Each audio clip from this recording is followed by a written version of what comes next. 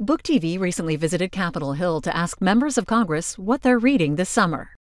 Actually, right now, I'm reading a book by Harvard professor Lawrence Tribe about the Roberts Court, but I haven't finished that yet. But the book I just finished is actually a surprisingly good book about the 1968 election. And that was my coming out election. I mean, I got very involved in the 68 election with Gene McCarthy, with Bobby Kennedy, ultimately with Hubert Humphrey. It was a heartbreaking year with the assassinations of Martin Luther King and Bobby Kennedy. And Lawrence O'Donnell has done an extraordinary job, really, of recounting that very dramatic, I would say, pivotal year in American politics with his book called Playing with Fire. And I really recommend it if you want to understand what happened in 1968, especially politically. Great book. Another book, also 50 years later, about 1968, is this book called Way 1968 by Mark Bowden. This is the story in graphic detail of the Tet Offensive in February of 1968, but the battle for Hue, the city of Hue, which was a peaceful, beautiful, architecturally stunning city that was utterly and completely destroyed in the Tet Offensive. And unlike other battles around Vietnam, South Vietnam, the Battle of Hue lasted months. And this book is a little bit different. It's not your classic anti-war book. It really focuses on the bravery and the actions of our Marines and our Army in trying to fight back and win back the city of Hue. And very dramatic, and tells it from both sides, the Viet Cong, North Vietnamese side, and the South Vietnamese American side. But it is an extraordinary retelling, and gives you a lot of insights into how and why the United States got Vietnam so wrong. The Battle of Hue was, in many ways, very symptomatic of the problems we had in Vietnam at the time, and the complete denial of what was happening in Hue by William Westmoreland, who was the commander of U.S. forces in the South. Little book really worth reading in the current times, The Sociopath Next Door. What is it like to work with people who are almost universally seen as charming, who have no moral compass, who have no sense of right or wrong, and no empathy for other people, and tend to be extremely narcissistic. I don't know why, but this book seemed to be relevant, and I recommend it. Took up a new mystery writer, a Norwegian, Jo Nesbø, extraordinary writer, and I want to read everything he's written, and I'm well on my way. And this was the first I wrote, called The Thirst, but I highly recommend it. If you like really complex characters, not your normal heroes, very flawed sort of a main character who nonetheless solves crimes, this is the writer, and it's very complex writing and a joy to read. Jo Nesbø from Norway. Book by Nell Irvin Painter called Standing at Armageddon, which is sort of the history of the progressive era in the United States.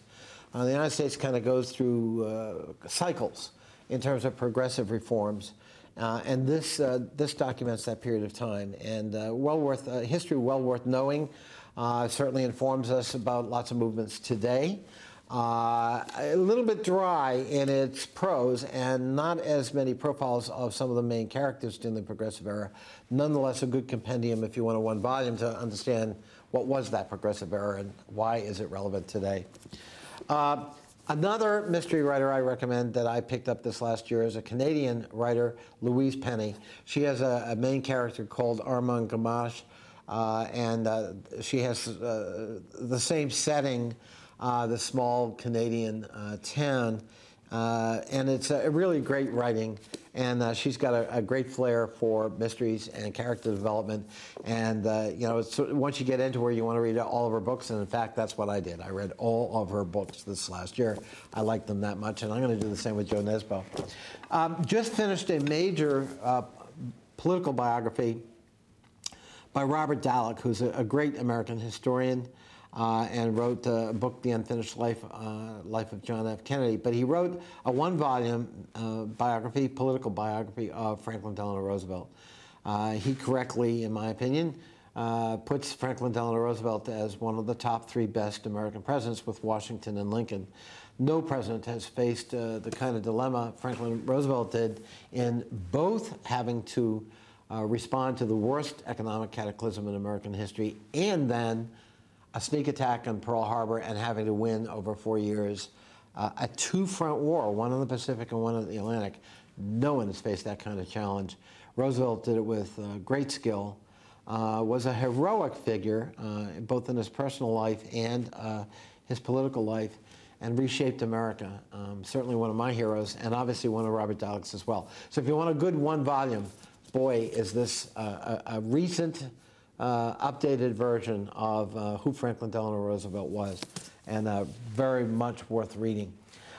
This book, called The Unwinding by George Packer, I really recommend to people who want to understand sort of the economic unsettlement that produced Donald Trump. Why were so many Midwest, Rust Belt, industrialized cities of the past, why were they so upset?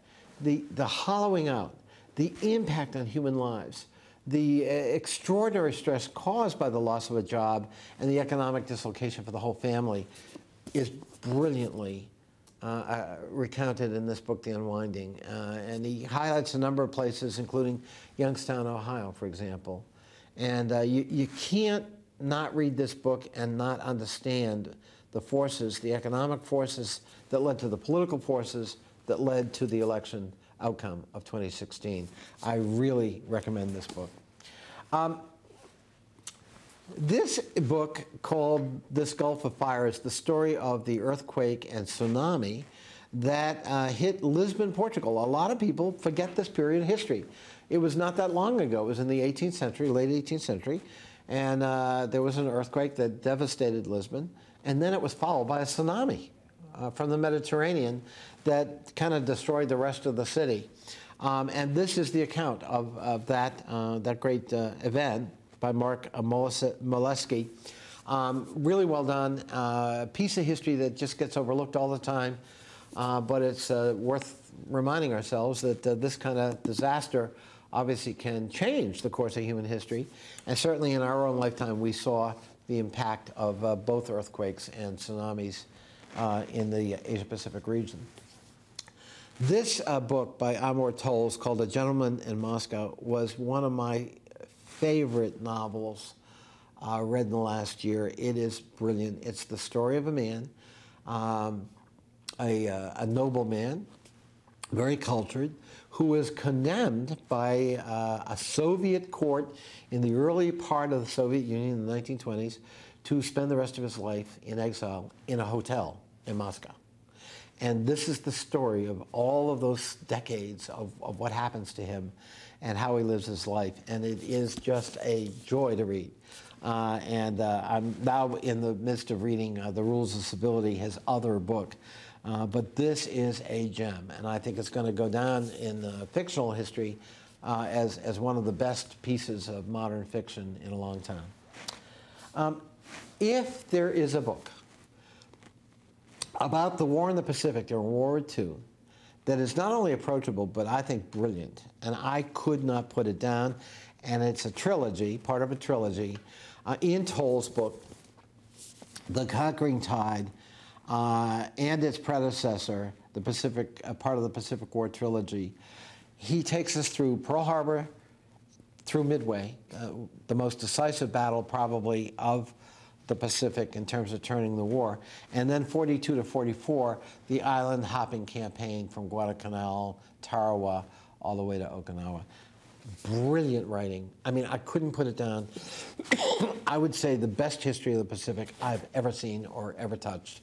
I highly recommend Ian Towles for part of your summer reading. Just great.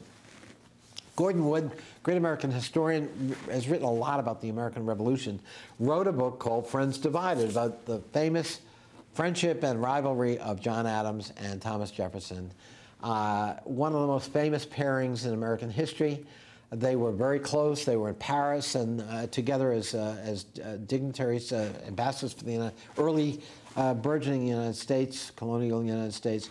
And then, of course, became rivals for the presidency, ran against each other, got very bitter in the election of 1800, and they didn't talk or communicate for a number of years. Then they resumed their correspondence through the intercession of Benjamin Rush, one of the founders of America and a physician in Philadelphia. And that blossomed into an enduring friendship until they died. And they both died on July 4th, 1826, within hours of each other, one of the great, great coincidences of American history. And this is that story. And it's really a joy to read. And there are a lot of tidbits here about their personalities and what made them tick. And both of them being admirable figures and both of them having flaws. Gordon Wood does a great job of describing both. And then the final book I wanted to highlight, although actually there's one more I didn't bring, and that's called The Three Lives of James Madison by Noah Feldman. And this is sort of the stages of James Madison's evolution as a political figure. He ended up being a very different kind of man than he began in the Revolutionary period, and definitely his role in the Constitution. People think of James Madison, for example, as a small government. We don't want that big central government encroaching. Nothing could be further from the truth. When he was writing the Constitution and when he defended it in the Federalist Papers, he actually wanted the Congress of the United States to have a veto over state legislative legislation. Can you imagine that? He actually favored a strong, much stronger central government. It was only later, when we actually started to have a stronger central government, once the Constitution was implemented, that he kind of fell back on the Jefferson point of view about it all. But that's not how he started. He was a strong ally and went even further than Alexander Hamilton in his philosophy of government. So great read, great book, well done. And finally, can't end the year without recommending Walter Isaacson's biography of the life of Da Vinci, Leonardo da Vinci. A great book, fascinating work. We like to think a lot of Da Vinci as this towering figure in art and sculpture, and he was. But what was interesting about Da Vinci was he kind of got bored, and he'd pick up projects and end them and not finish them. And he left behind a lot of unfinished products, and which must have frustrated his clientele no end, but I don't think he cared. But nonetheless, an intellect of endless curiosity, which is what drove his art and his science. And a man way ahead of his time in many ways, especially in scientific endeavor. He was curious about everything. And that is a biography that's just kind of a must on your list. You gotta read Isaacson's biography of Da Vinci. And that was my year.